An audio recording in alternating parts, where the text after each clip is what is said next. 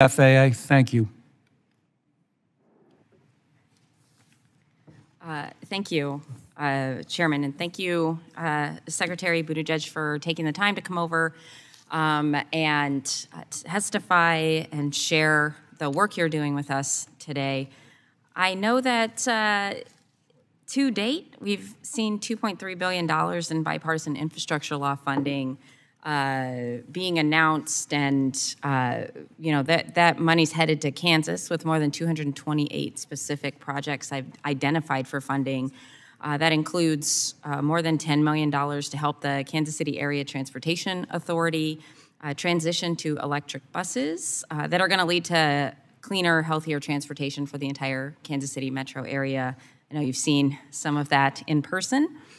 And since the law passed, $1.4 billion has been allocated for transportation in Kansas for roads, bridges, public transit, ports, airports, and then another $194 million has been announced for clean water.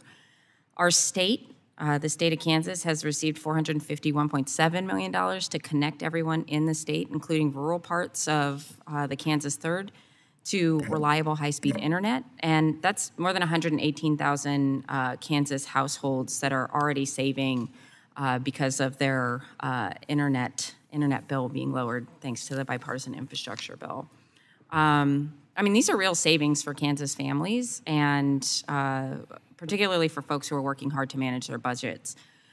There is also a whole new world of, we saw this because of the pandemic, of our hospitals and healthcare leaning into things like telemedicine, and our entrepreneurs are, trying to get their businesses up and going. But I do think when we look back, when history is written about this time, and we examine the long-term impact of the bipartisan infrastructure law, it's going to be judged on some of these significant federal investments, particularly when it comes to transportation and infrastructure. And I'm not just saying that because I'm an infrastructure nerd.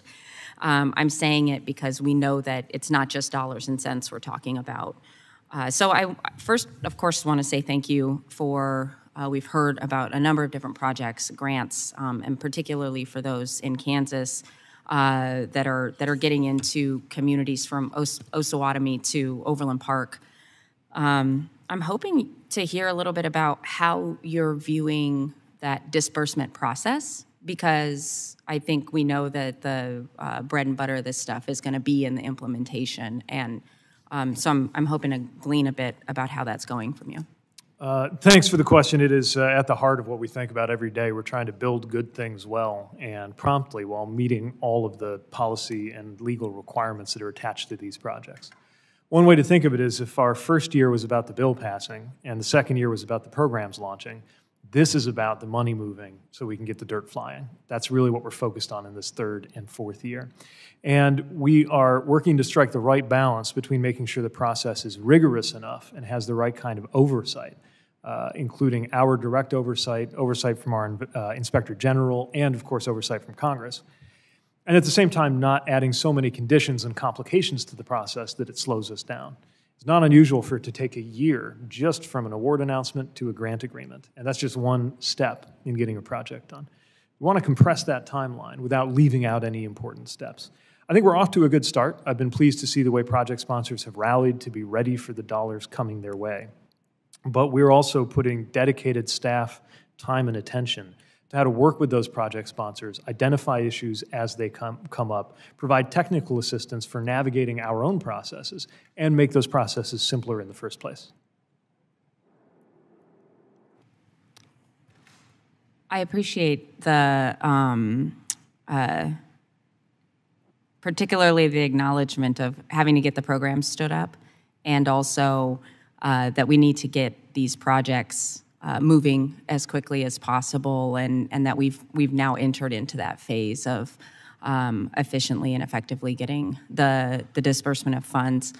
The last thing I wanted to touch on before you leave in my last few seconds here is an issue that I know I've brought up personally with you before, and it relates to the bipartisan infrastructure law allocating $1 billion for the maintenance, acquisition, and installation of aviation aviation navigation aids. I'm used to just saying nav aids. For small and medium-sized airports that depend on these technologies for managing air traffic. And, these nav aids are operating, there are plenty of them that are operating well beyond their expected useful life, and parts are becoming difficult to source, and these systems need to be updated across the country. And I'm flagging it because I would love for us to continue to look at this and make sure that we're committed to keeping our airspace the safest airspace in the world, and any new FAA leadership, once that process runs through, would love to make sure that our offices are working together on getting these nav aids upgraded and updated. Thanks. And Thanks. I yield back. We welcome working with your office on that. Thank you. Thank you, Ms. Davids. Mr. Secretary, the chair now